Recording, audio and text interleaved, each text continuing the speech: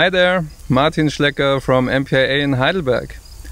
I'm a PhD student with Hubert Klar and Thomas Henning, and I study exoplanet demographics using planet population synthesis.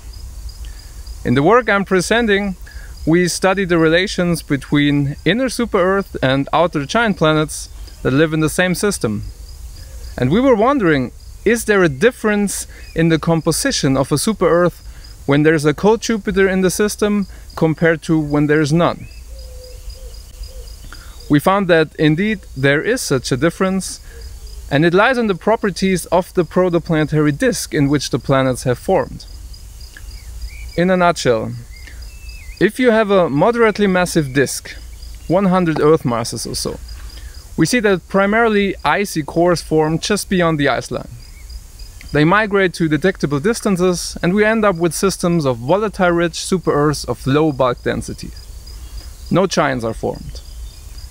If you have, on the other hand, a rather massive disk, several hundreds of Earth masses or more, you can form planetary cores further in and then migrate inwards to become dry super-Earths.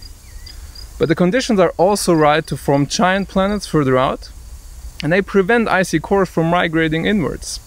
In this case, we get high-density super-Earths in the inner system, plus a distant giant planet. From this follows a testable prediction. If you find an inner super-Earth with a high density, you're more likely to find a cold Jupiter in the same system as well.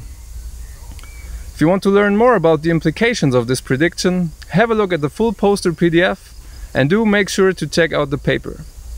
And of course, if you have any questions, feel free to drop me a message. Thanks for watching, and I hope to see you around at the meeting.